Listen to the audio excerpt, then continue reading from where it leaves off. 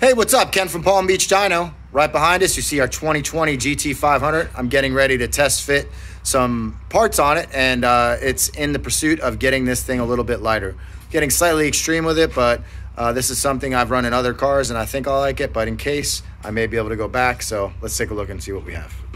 All right, as you can see here, we went with the stock seats. This was because I really prefer light cars no matter what I'm doing, and the Recaros don't really save you a whole bunch of weight, although they do provide extra support. So what I decided to go with was this right here. This is a Tillett B1 carbon fiber seat. As of right now, nothing's mounted yet. This is the planted seat bracket for this year. I am going to use Sparco sliders so other people can drive the vehicle. I'm getting it ready right now for a track rental tomorrow, and the sliders are not here, so I'm gonna go ahead and get this thing mounted up with no sliders, and we'll show you some pictures here in just a couple minutes. Okay, I wanted to show you guys a couple steps on removing the seat. First, you got to get the two front bolts out, which is behind this little access panel here. You pop it out with any kind of screwdriver, and then it's a Torx bit, T55. So I'm gonna go ahead and take these two bolts out, slide the seat forward, and I'm guessing it's the same in the back. Okay, we've got the seat slid all the way forward, and it's the same size in the back. It's a T55. Okay, under the seat, there's just two total plugs. You can see I've got one unplugged there already. I'll get the other one out, and we'll lift this out and get it on a scale and see what it weighs. We've got the stock seat out. We've got it over here by the scale. We'll go ahead and get it weighed. Scale is at 0. Oh, jeez. All right. There we go, 54 pounds. It's actually a little bit lighter than I was expecting. That's not too bad for a stock seat with all the fixings. So we'll go ahead and let me go grab the carbon seat and we'll see what that weighs. Let's go ahead and weigh all this. What we've got 3 different components. We've got the seat, which is roughly 9 pounds with the pads and everything. You've got these brackets, which I did not weigh ahead of time. And we've got the base bracket. Now, this would mount the seat in a fixed position. I am going to put a slider between here and those down the road. They'll be here later this week, but I'm trying to get to the track, so we're gonna just mount it solid for now. So let's see what this weighs by itself. This seems a little heavy. Probably do a little better than what this unit weighs. That by itself is already 7.7 pounds. And then we'll put the seat on top of it. So there's everything. The bracket's not touching the ground. So we're at an even 20 pounds. Not too bad. Obviously, between what was the main seat was 55, so that's 70-pound weight savings. Just as you see here, if you add the seat sliders, that's going to be a little less. And depending on how anal you want to get, you could probably, without weakening it, drill this bracket some and get a little bit of weight out of it. I mean, the bracket weighs almost as much as the seat, but anyway, we're still looking at saving 60 to 70 pounds. And for racing, this is going to be a lot better seat than the stock seat. So let's go ahead and try and get it in there. Okay, one thing I forgot about a little bit is the seat belt. Obviously, this is fairly easy to unbolt, but if you want the seat belt alarm to work properly, there's 2 wires here. I had started removing this harness, but it's so complicated and ingrained into this seat, I stopped. Because it's only 2 wires, what I'll do is trace the wires from here.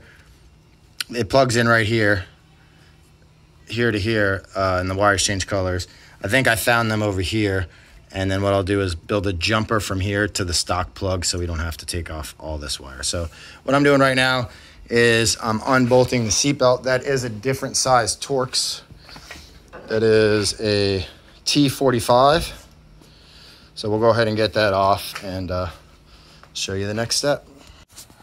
Okay, we've got the base mount installed, the planted one. On the seatbelt, you're actually going to want to put the seatbelt on the inside of this mount as it's very tight there. Also, this is the seatbelt plug. I'm going to go ahead before I finally mount the seat and pin this out to where this goes and probably just do a somewhat temporary fix until I come up with a better idea. I don't want to cut any plugs, so I might come up with something kind of rigged for now. So anyway, I'm going to put the seat on first and see what the seating position looks like. And I might have to drill this out too. These holes may or may not match. I don't think they do. So anyway, a little bit of work here, but it's going to be worth it. Okay, some time has passed since I shot that footage originally. I was planning on releasing this video and just got sidetracked. So since then, we've installed the passenger seat. We did not do the sliders yet. They were a little heavier than I liked when they arrived, so I'm waiting on that. So they're still a little bit low, but I have been able to drive them for quite a bit, both at the drag strip and driving around town. So let's go ahead and show you what they look like first, and then you know, I can tell you what I think. Anyway, also recently got PPF done on the front. The hood is not done. We didn't get the hood done because on my way to the PPF, I got a scratch in my hood, and I didn't want to put the PPF over it, but we put some touch-up paint there, and it's okay. And then I went ahead and ordered the Anderson carbon fiber hood, so I'm just going to wait on that to decide what to do about the hood. But the fenders, the whole front end is PPF. Anyway, and the car has been ceramic coated by Dale. If anybody needs any of that done when their car's here for other things, we can offer that as a service. But anyway, here are the seats.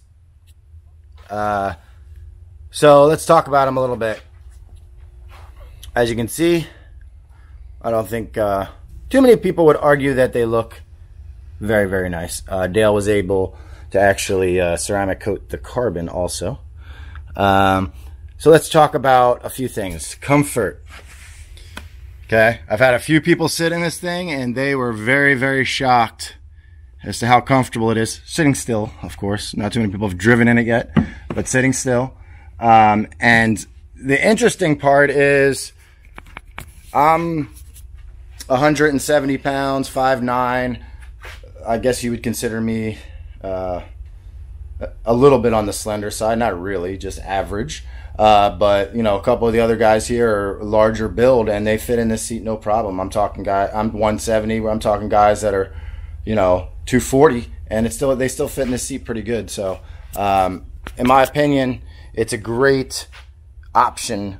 It's not a cheap option, that's for sure. But neither is the car, and you know, I'm all about carbon fiber. I plan on doing a lot of the Anderson composites replacement pieces. They make this piece here pretty much, so every black piece on the car is going to come out in carbon. I need to get the carbon replacement on the dash also. So anyway, so as far as the review on the seats, like when I sit in this seat, I actually like feel relaxed, like it's a massage, as far as it just fits me so perfectly. There is one downside, and you know, the downside is probably twofold. One is I'm currently running Mickey Thompson drag radial tires on my stock wheels. These tires are notorious for sometimes having a bad ride quality once they're warm. Since I put the seats on, I really haven't had any other or seats in. I haven't had any other wheels or tires on the car. So at highway speeds, now keep in mind this is, you know, hard mounted to the floor, hard mounted to the seat. You may not be able to tell, but I mean, there's really not much cushion here. It's very, very comfortable as far as the shape of it and the way it holds you. But ride down the highway in your car, in your regular car, and hold your hand on the center console. A lot of times, even on the nicest car, you'll feel a slight vibration. I now feel that, you know, at 70 miles an hour, like in my scalp a little bit. It's not great, okay? I'm not going to take these on a road trip. You know, okay, Bradenton's 3 hours away. That's probably the farthest I would drive this if I was going to drive it and not trailer it. Another thing I wanted to mention is, first off, these are Tillett B1 seats, which I said earlier, but I prefer to try and make this look like it came this way. So we're getting the white Cobra, which the GT500 snake symbol is going to go here. That's getting embroidered, and then we'll just replace all that. I'll show you pictures of that when it's done. Like I said, in this seating position, with the brackets directly on the floor, it's drivable. I can drive it. I've been driving it, but it's too low for me overall, especially on the street. On the track, I don't mind being a little bit lower. So for a taller guy, this would probably be perfect. I'm 5'9", so maybe a guy, you know, 6 foot and higher, this is great. For me, I'm either going to put the sliders back or sliders in to space it up, or I'll just add spacers to get them to the height that I want. But anyway, these are awesome. I purchased these from T1 Race Development in Texas. The seat brackets themselves are called Planted. I didn't get those from T1. These side brackets are made by Tillett, which I also got from T1. And then the brackets, I think I ordered directly from the manufacturer, Planted. So anyway, I think that's it for this video. I've got some new wheels going on the car soon. Hopefully that video will be out soon. We're waiting on some hardware, and I didn't want to show you guys the wheels until I can show them to you on the car. So that's coming up next.